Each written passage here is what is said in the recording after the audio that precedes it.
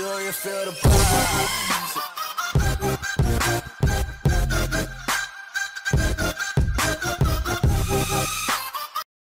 What's up guys, welcome back to BestX. In this video we will be showing you how to import boot image, also referred to as kernel of an Android custom ROM. This is an important and necessary step if you are trying to port a custom ROM to your device. For this method to work, you need a couple of things. First one is an Android kitchen installed properly in a Windows PC. If you don't know how to install Android kitchen, check out my previous video regarding how to install Android kitchen on Windows PC using Cygwin. I will put link to that video in the description box below. Then second thing is you need boot image of port and base ROMs. You can find the boot.img file inside the rom.zip. You can also use stock ROM boot image as the base boot image. Okay, I will explain what is base boot image and what is port boot image. Base boot image is the boot image from an already working custom ROM on your device or from your stock ROM. You can also find this boot.img file inside your stock firmware. Port boot image is a boot image or boot.img file present inside the ROM which you are trying to port it to your device. Actually, which means that port boot image is a boot image which you are trying to port so that it will run on your device. Now let's start porting boot image. For that, first you have to go to install location of Android kitchen. By default this is in C, Cygwin, home, your username, then kitchen. Okay, now you have to create a new folder inside Android kitchen folder. Make sure you name the folder as exactly as I am doing in the video. The first part of the folder name must be working, then underscore, then a number like 1 2 3 or some alphabets. Okay, after that open the newly created folder, then copy and paste the port boot image into the newly created working folder. Okay, now you have to open and Cygwin. You can either do it from desktop or from install location of Cygwin.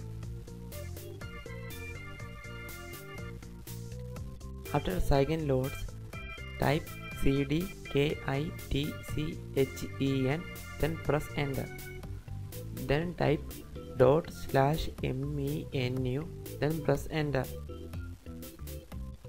Now Cygwin will now Android kitchen will load. It might take a couple of seconds. You have to be little bit patient. We need to select advanced options. For that, press 0, then click enter key. Now we need to choose the 12th option. For that, enter 12, then press enter key again. Okay, this is the feature we needed. Type A, then press enter. You can see a new folder has been created in Android kitchen folder. Okay, copy the base boot image to the newly created folder. Now press enter.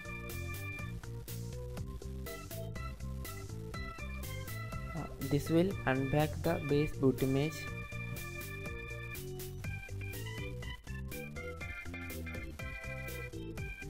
Okay, after finishing the process, press enter again.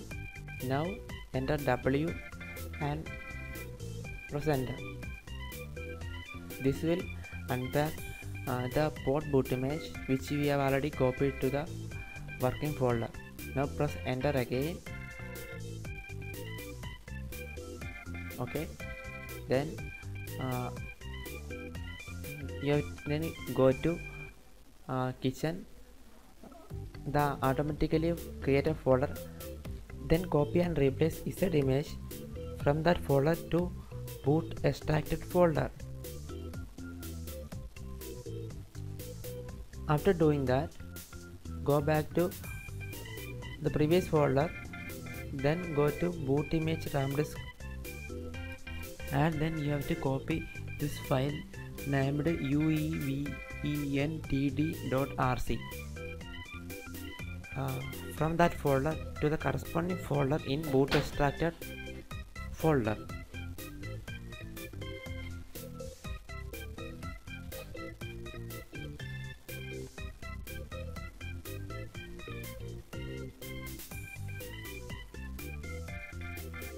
Alright, if you are an mt6592 user or an mt6582 user, then you have almost completed porting the boot image.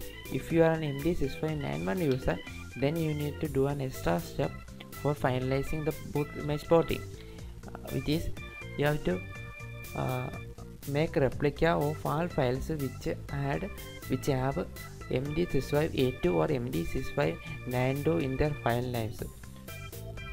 This is applicable only if you are doing a cross porting from mt6582 or 92 to mt6591. If you are doing mt6591 to 91 porting, then this step is not required. Okay, I will tell you how to do that.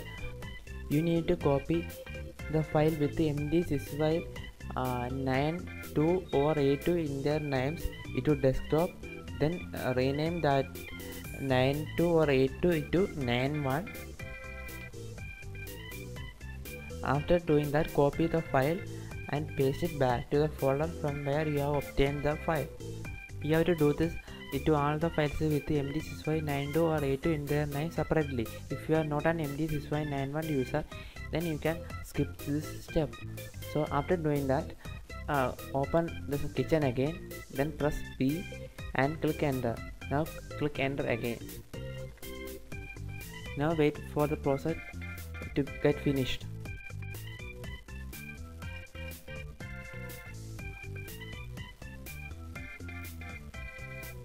After the process is complete, you can find the newly created or ported boot image in the working folder. It will replace the old one. Thanks for watching. We will soon be uploading more videos related to how to port and cross-port custom ROMs, how to fix bugs, and much more. So make sure you are subscribed to our channel so you won't miss these contents. Tell me pretty lies, look me in the face, tell me that you love